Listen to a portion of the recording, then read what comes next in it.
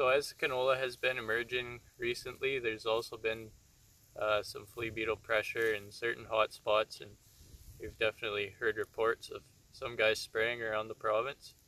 But we just wanted to do this short video to kind of go over some of the factors that you should consider before you spray to make sure that you're making the most economic and sustainable decision on your farm. So in this video we'll run through 9 different guidelines that the Canola Council has published in order to help producers determine when they should be spraying their canola crops for flea beetle pressure. So the first thing to consider before you spray is the economic threshold and the action threshold. So typically it's recommended to start spraying if your leaf damage reaches 25%. So you do want to wait and just look for that 25%, and we're going to insert a picture here so that you have a guideline as to what 25% looks like.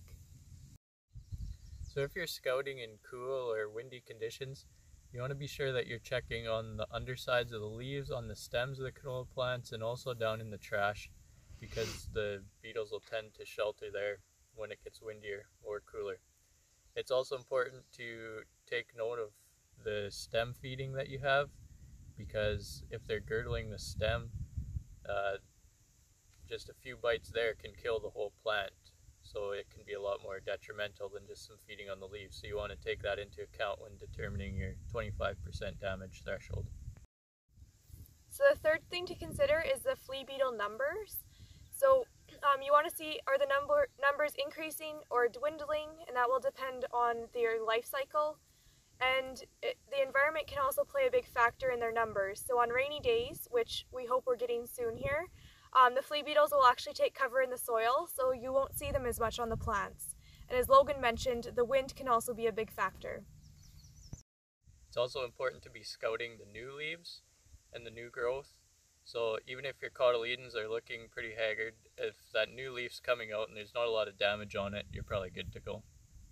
And another thing to look at is your new growth. So even though this one does have a lot of feeding, you can tell it's old because it's already brown and necrotic, and this new leaf has no feeding on it. So you always want to look at your new growth, and if your first true leaves are starting to have a lot of feeding, that can be detrimental to your yield, and that will influence your spray decision differently. So you also want to consider what is your plant stand. So you can watch our weekly video as to how to assess what your plant stand is in canola. And if you have a plant stand on the lower end of things, you can't afford to lose any more plants. But if you do have in the upper range, if you have 9 to 10 plants per square foot, that does give you a little bit more leeway. If you lose a few, you still won't have yield loss that way.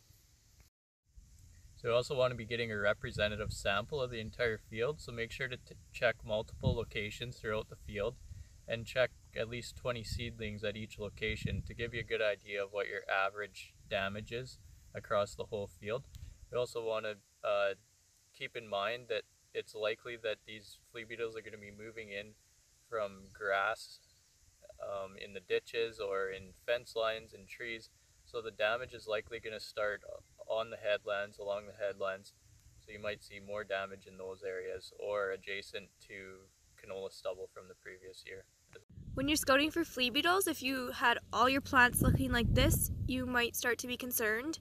But it's important to take an average of the whole field. So as you can see, there's much less feeding on these other plants around it.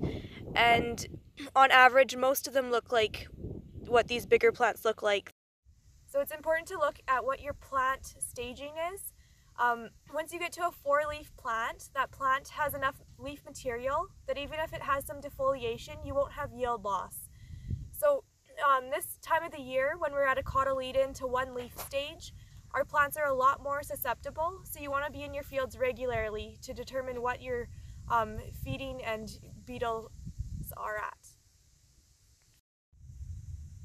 Another tip is just to check the fields frequently.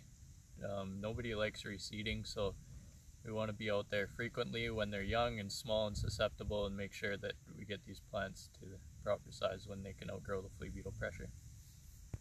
In the event that you've determined that you do have to spray, just make sure that you're using an insecticide that is registered for use on canola and it's on the label for flea beetles.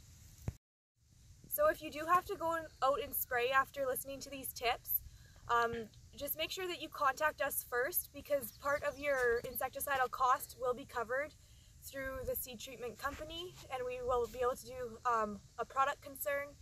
And just remember that the beetles, first of all, have to feed and ingest that for it to kill them. So a little bit of feeding is okay, just monitor how much it is. That's it, folks. We're hoping that we're going to get rained out here, so we're going to head home before we're stuck in the field and getting wet.